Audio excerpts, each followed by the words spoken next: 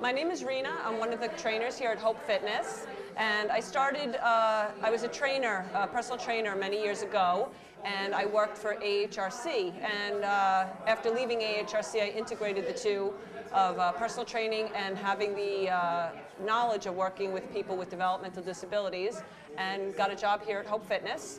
I've been here since the facility opened in 2006, and what we do is we have people with all types of disabilities or without disabilities come to our facility here in Nassau. We have one in Suffolk, and we have them do a fun, safe, effective workout.